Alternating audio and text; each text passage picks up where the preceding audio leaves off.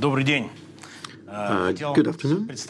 Just wanted to introduce our panelists.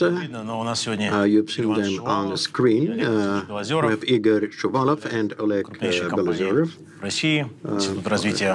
VEB.RF, железные дороги. Говорим мы сегодня про зеленую экономику. Igor Shuvalov, chairman of VEB.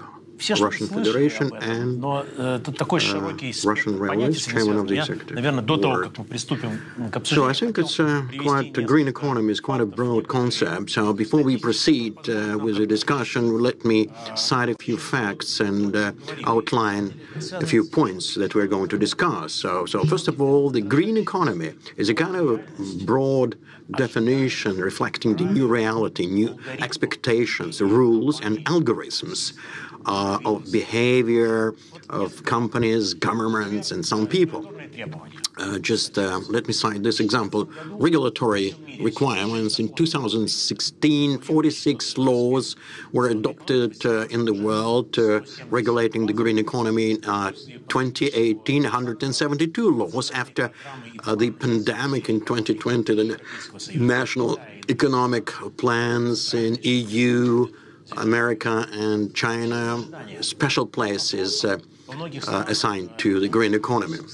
In many countries, 87% of people think that companies should create products that meet the interests of the society, not just creating profit, revenues, meaning both employees and consumers. That any company should speak not only about EBITDA or dividends, but in reality they would like to hear what kind of influence is going to exert on society. Number three, change in demand. 40% of millennials are ready to pay more for the products which have been produced on the principles of sustainable development.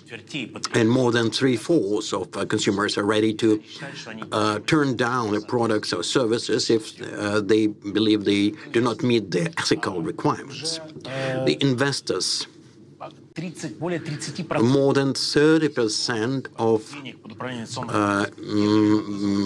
money under the investment funds are related more or less to sustainable development and green economy. The first quarter 2020, the hundreds of billions were actually pulled out of certain sectors, while there was an influx of money in the green economy. And lastly, 60% of employees say those applying for different jobs say that they take no counsel and environmental responsibility. This is a factor of in recruiting proceedings. A lot of people are saying that managers, 500 managers, believe that environmental agenda becomes an important component of their company. Whether we like it, green or not like it, but the world is changing, and these conditions have already become important throughout. But let's talk first about how it changes in Russia. Igor Ivanovich, wanted to ask you, first of all, you communicate with potential borrowers, with companies, industrial companies, financial institutions. What exactly do you see now?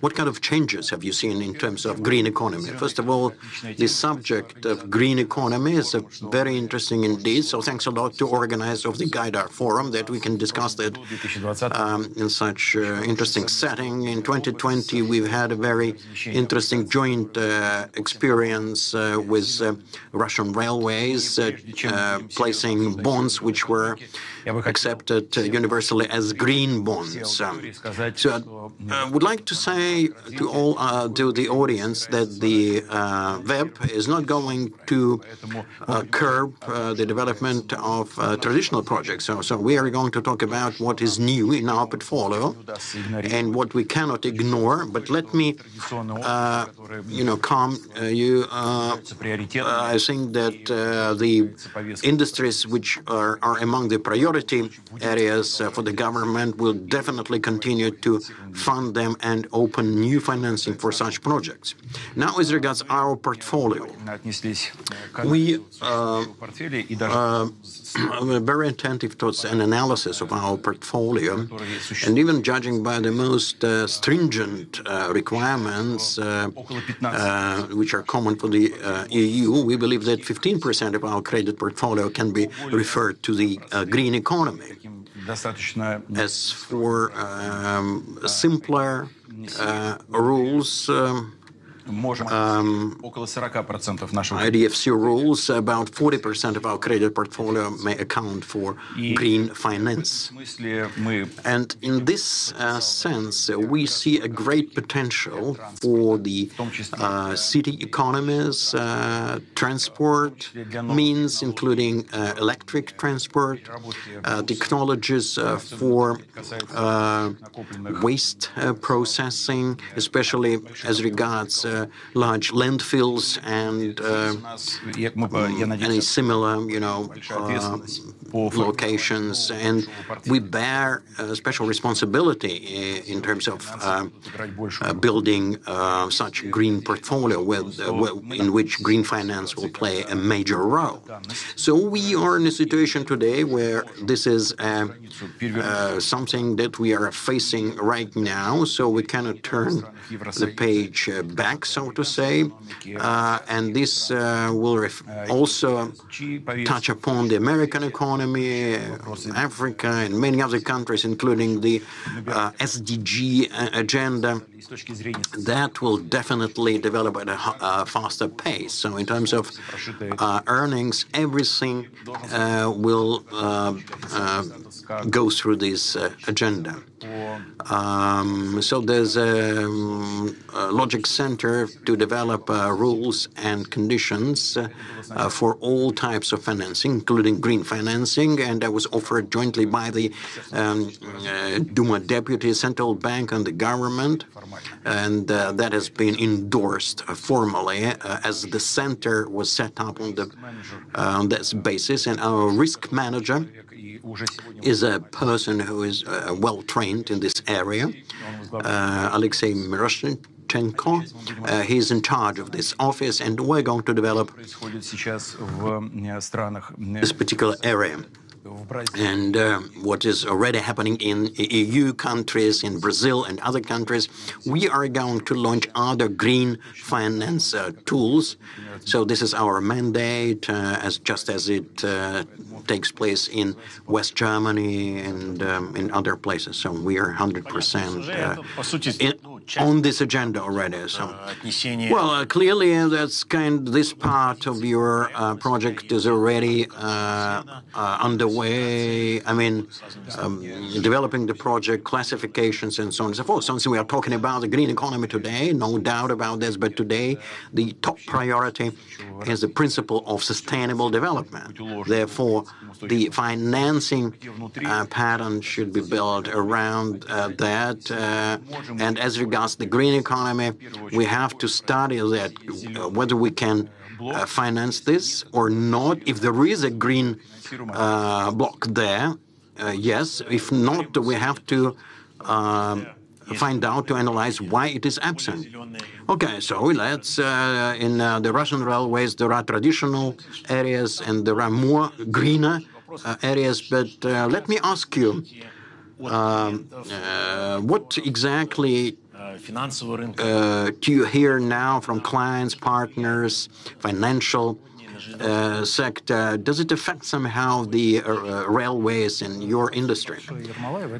Thank you, Yermolai. So let me say thanks, first of all, for a chance to participate in this particular panel, the Green panel. So first of all, I appreciate highly the work of organizers, and as we work in railways, we are really thankful to them for this. This is an important subject because we have to think now about particular solutions and further strategic issues and how we can approach them. And as Igor Shuvalov has already said, there will be a change in these approaches towards the evaluation of projects. But let me say at this point that the green agenda is unfolding, but I can't say whether we would be able to turn green tomorrow. I cannot say that, but we need to be ready for that. But 2021 in Europe is highlighted as the year of railways. Virtually today, I read the presentation made by Angela Merkel, where he says that the development of railways affects directly the situation and the SDG agenda. It's an open secret that the transport is responsible for 25% of all pollution in Europe, emissions in Europe, and in Russia it's slightly more, about 30%. But as railways, we in railways account only for 1% of all emissions.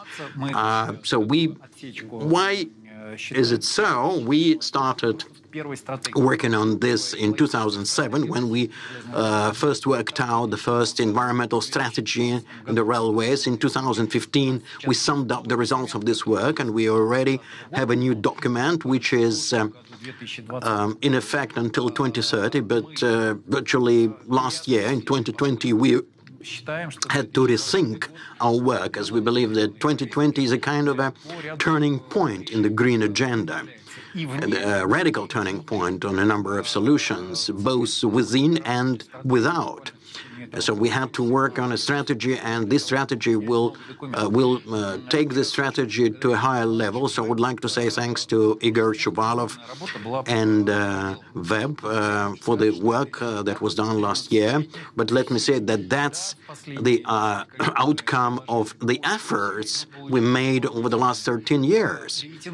And in recent years, we've got additional rankings, and I'm quite pleased to say that the International Reichs Agency, Reichs Europe, moved us from 6th to the 4th place in the rankings of all Russian companies under SDG rankings, and we are really proud of that. We are truly the first company that has issued a great number of green bonds. So that's to say that this is already something that can be financed, taking into account these principles, although there are no limitations to that. So let me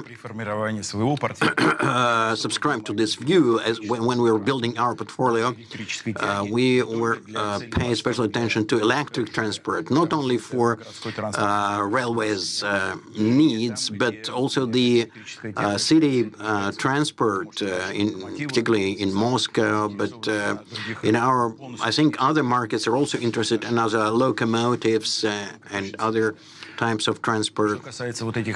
As regards the bonds that you mentioned, where the large volumes that were issued by the railways in 2020, we understand the responsibility that we have to comply with the strictest green finance rules. So the most stringent rules, and we calculated this particular transaction precisely proceeding from these rules. So as a state company, we manage these funds. These are money of the pensioners. So we believe that it's quite a reliable investment. It's protected. and it has a positive effect on the entire country. Can you tell us how it works? You understand green financing, which is directed to railways for the good of the green economy. Is it somehow dissolved then in your portfolio, or how can you trace it down? Well, if you allow me, I can emphasize the reliability, that when you invest in the Russian railways. We are the most energy-efficient railway company in the world. Why? Because 85% of all cargo and passengers are transported using the electric drive, the locomotives. No emissions. But it's not just that you invest money and then you forget about this. First of all, we have rankings, high ratings from the international rating agencies. These agencies check on what we are doing after they provide such high ratings.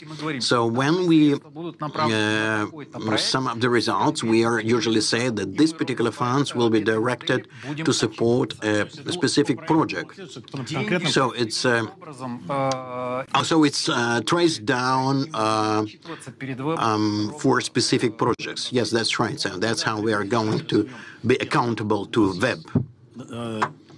Okay, let's then see. So you have an area of investment to develop high-speed passenger transport. In all estimates, it will be the best carbon footprint, compared to aviation and automobile transport. On the other hand, we understand that we are raw materials-based economies. We have coal, streams from other areas. We need it to develop our Trans-Siberian railways. So how are you going to proceed along that? Well, perhaps you're going to work with your cargo shippers, how are you going to develop work in this particular area? And using these projects, on the other hand, you have to think about the eastern railways. Well, it's quite a complicated question, Yermolai, I should say. It's a serious issue, of course, but let me say that we're going to ship all the freight that has been assigned by our shippers. We will definitely meet all and comply with all the contracts. But there is an international PIMCO fund, $2 trillion under in their management. So we placed these social bonds, special bonds, and we received a note from them. Dear Russian Railways, you're a very interesting and very attractive company. We won't be able to buy out some of these funds because over 50% of your freight turnover is carbon-related cargo, coal and petroleum products. So that was a kind of good signal to all of us, very serious. Now, because the carbon footprint not in direct production, but refers to those who participates in that particular footprint. So we will have to reflect on that somehow together with the government, how we are going to analyze that. In the meantime, in 2020, over 120 international banks and investors published their tax returns and their declarations that they have to make a decision until 2023 not to invest in coal production, but that refers to energy coal, first of all. Although there are some new elements there to speed up the use of new technology. So, of course, we're going to make these estimates, but there are some internal factors in the eastern range. We have converted them to electrical drive engines, hydrogen engines. Well, of course, there's been some damage that was done. We had to liquidate 270 different carbon-related facilities. So we have to deal with the damage that historically the railways did to the nature. But there's a huge work in store here. Igor Ivanovich, I understand that a lot of your borrowers are companies from the industrial sector, infrastructure, the companies that traditionally produce this carbon footprint. What do you think? Do you think there must be certain standards, especially as regards to green finance? Maybe there is a role for you here in developing some standards, some kind of templates, principles. For example, how each company should trace down its carbon footprint. We were talking about the Russian railways as they do this using their own methods. And you, when you give loans, when you issue loans or credits, maybe some kind of standards have to be worked out. So what is your role in standardizing, in measuring this, depending on the ratings, maybe? Yes, when I said that VEB is a kind of a methodological center, so as to answer these questions and to implement them in practice. But right now, you know, there's quite an interesting work which is done by VEB together with the government. The KPIs that were prepared for 2020 and were forwarded for 2021, I think they will be upgraded and will be even more complicated. So when we discussed the entire system of indicators, we looked first of all at the national goals of development. There's some kind of roadmap for the government and what kind of goals are going to be achieved by the government to fulfill to meet the guidelines set out by the president. And of course, it will be difficult to answer the question what kind of impact it has on the environment and on the carbon footprint. But let me repeat at this point so as to avoid any fear. We will continue to finance the traditional economies, and if there is an alternative, that there is a less carbon footprint, understandably that there are certain limits to the capital. But since our key partners, commercial banks, Sber, VTB and Gazprom Bank are interested in these projects, in having these problems as the top-notch problems. So I believe we will give the priority to those who will be the projects that impact the sustainable development and green economy. And once we have to fund the conventional industry with some environmental footprint, certainly we'll have to report about that, and the decision would be taken at the level of the supervisory board and the council at the government, and it would be a conscious step. Just as Mr. Belozerov said, that this is not a magic wand. We cannot change our credit policy overnight, but we have to realize as to how we're building a portfolio with a very low carbon footprint. This is what we'll have to do. What you say and what many people are saying is that, how do I put that? This is a new line in the table. This is a new chapter in a template, and you always have to answer that question. What environmental footprint this or that project has?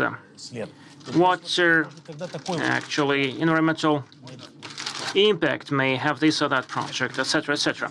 This is just like several years ago we agreed that we will all the time ask whether you have an export potential or not. This is a question not only within the import substitution agenda, but when we are creating new industry. We always ask about the import potential, and now actually top priority would be given to ESG. And we'll have to ask another question. Do you have an export potential, but only following the ESG question? I'd like to comment on one thing. I think that there is a quite important aspect, thing which is important for the Russian railways, we're the biggest employer in the country. And recently, the environmental and ecological agenda for our employees becomes quite important as well. We like that profession. We like the places where we're working. We like the respect shown to us. And I totally agree that today and in future, the ecological agenda would be crucial. And when you ask where you're working and how your organization is working, the environmental agenda would be on top of the list, which would be used in order to judge whether the organization is right or wrong. I think that this actually would add to the competitive edge. If you are green, then you'll be included in the top rating. And I'm pleased to say that my organization, the Russian Railways, last year in 2020 was ranked the second as the most attractive employer. We do not have the biggest wages and salaries, and the work is not so easy. But we have introduced a lot of interesting factors and elements, such as digital and environmental aspects. And this makes Russian Railways attractive for the youth. So the youth believe that the future belongs to the railways, and the colleagues who join us, they are very much supportive of the ecological agenda, and they will not tolerate any change in that agenda. How do the people treat that increased focus on the environment among the management? Do you have any new targets, KPIs, or do you give any prizes or publicly praise those who contributed mostly to that factor? Any funds that you allocate? So how do people treat this increased focus on the environment? Or do you have any plans in that respect? Well, in all the areas which we have mentioned, you have to do some work. Once you're missing some element, immediately people will realize that you do not paying a lot of attention to the green agenda. So we have to follow the bureaucratic rules, meaning that there should be an official document, an official guideline. It is called a green strategy. It has been approved and it's been divided into certain segments. Once a new locomotive or engine is being manufactured, so it means that it either has to be energy efficient or it has to move from diesel to gas, or it has to have lithium-ion batteries or anything like that, for instance. So this is when we speak about locomotives. When we speak about funding and finances, I've already said that. Finances mirror your production work. If we are green in production, so it means that the finances would mirror that in terms of some subsidized or reduced rate. We are working with our passenger subsidiary. We have a separate waste collection. And probably, so just in terms of a diversion, we have some boiling stations which still are diesel run or coal run, and we move them to gas, natural gas, or electric power. So it means that we have to embrace everything. So this year, I didn't even bring a pen because the pen has to be produced of environmentally friendly materials. Everything starts with details. God is in the details. And in terms of the hierarchy, you start with a strategy, and all the elements have to embrace the environmental agenda, and it should be inclusive of the following elements. We have more than 50 specialized devices to measure environmental indicators: air, land quality. We are measuring everything in order to give an assessment if we are green or not. We have specialists. We have 1,000 professional ecologists who are assessing and evaluating our activities. So this is not just words. And this is not just a lip service. And we also have KPIs, because KPIs are significant. Mr. Shuvalov, I have the question to you because VEB.RF now is responsible not only for lending the project activity, but also you are developing a strategy for the development of a whole range of development institutes, expert agenda and SMEs agenda, innovative agenda, etc. Do you have any plans as to how you are going to put the green energy into that integrated patchwork? Do you have any solutions already? Well, actually, I can read a lecture on that, but I can very briefly say that actually, when the new government was appointed last year, Mr. Mishustin said that the principle guided by the OECD and the SDGs, this is our main objective, this is our main target, and now it has gained so much momentum that this is the work which you cannot avoid. A decision was taken to consolidate the development institutions, and by the 1st of June we have to develop a new strategy for all the organizations, and the overall strategy on the development agenda. SDGs, including the green funding, are incorporated into that, and this is a backbone institution of our activity. And we're going to work with McKinsey on developing that big strategy. And brief in a nutshell, this is something which you cannot avoid because actually it is on the table of all the institutions of the VEB.RF.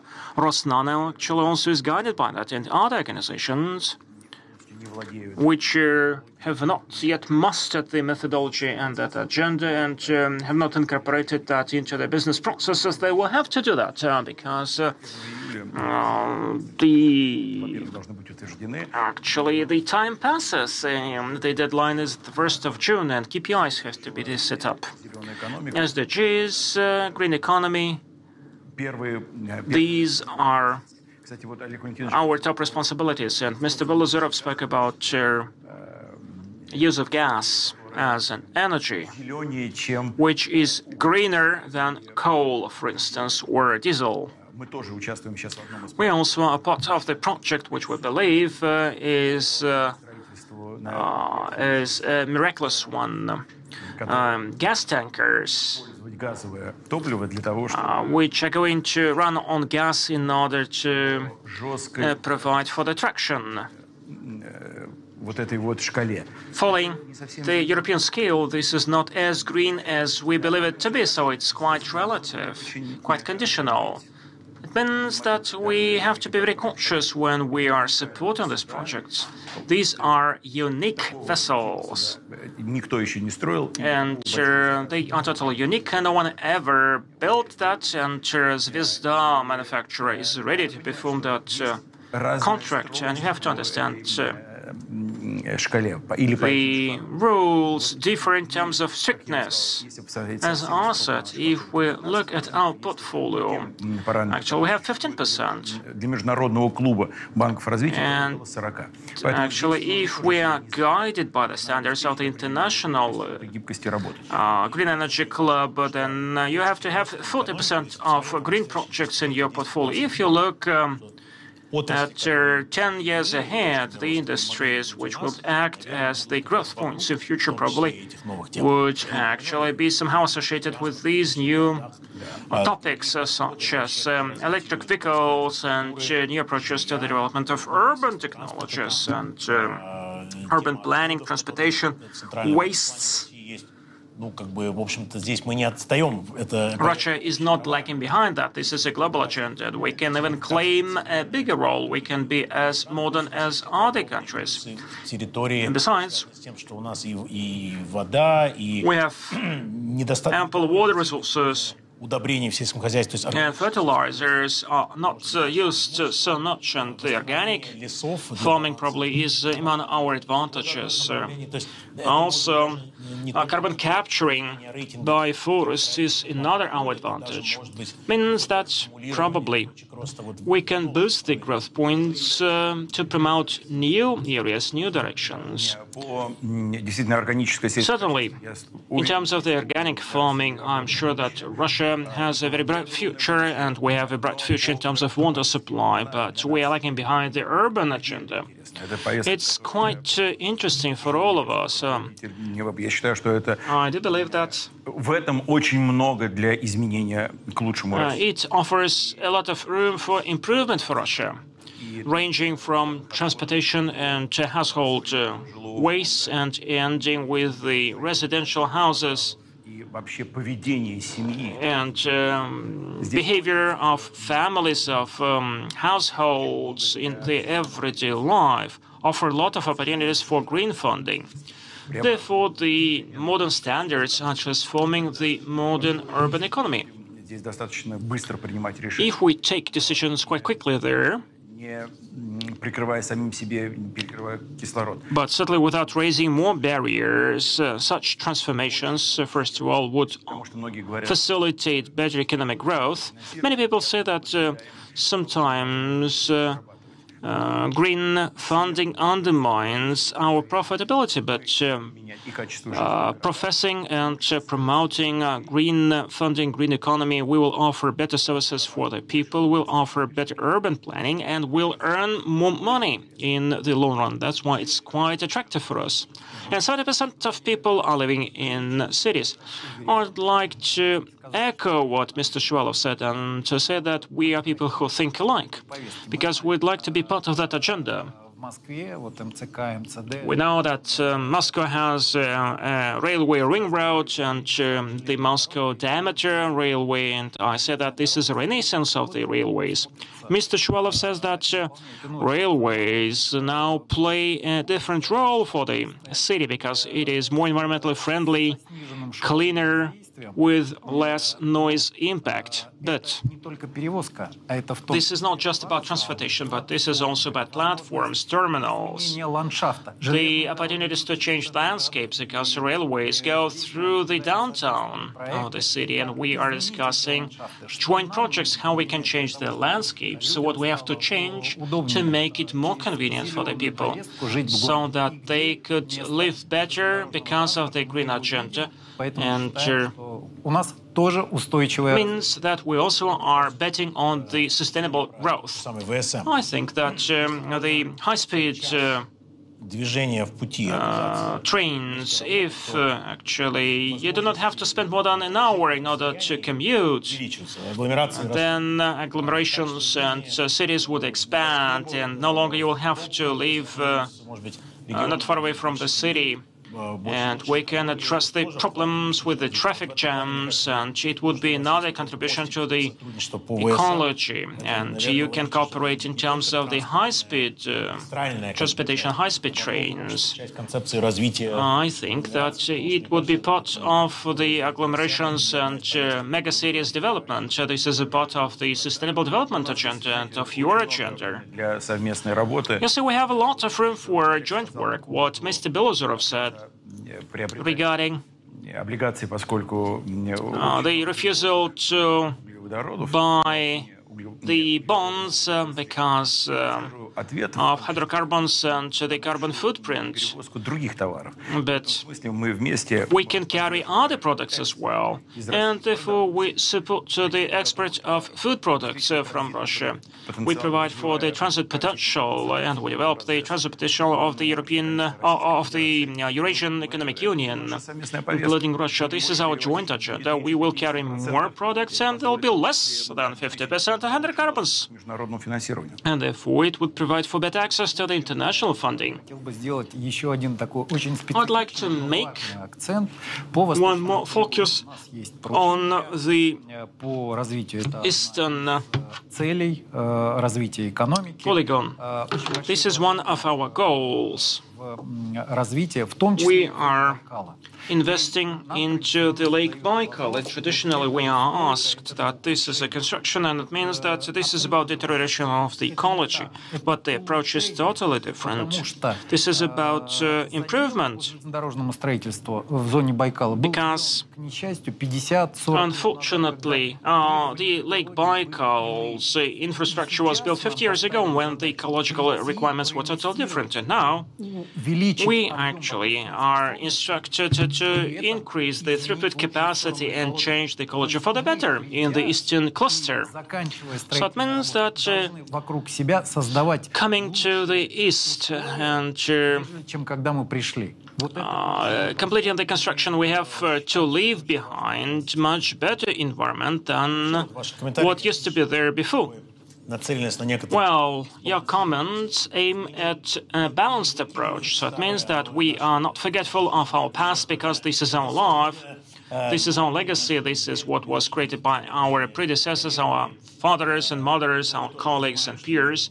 But we understand that the world has changed. We understand that not only there are new challenges and new requirements, but there are new opportunities as well. And we need ecology, not just for the sake of ecology, but we are working for the sake of people. And it means that you can breathe clean air, and you may use infrastructure in order to visit interest places, places of sightseeing. And lockdown and the pandemic allowed people to travel within the country, which they will never have visited before. Not only we have to be greener, but we have to provide access to green technologies. And what you spoke about the electric vehicles and railway vehicles, this is what we're discussing. And the infrastructure at the moment has to be built. Bear in mind that tomorrow the gasoline-run vehicles would be substituted with the electric vehicles, and they would be better, and in future they will be autonomous, driverless, I think. But actually, let's leave this topic for our next discussion. Thank you so much for your attention. I would like to thank the viewers who joined us, and we have to finish our session. I wish you a good day and fruitful work. Thank you so much.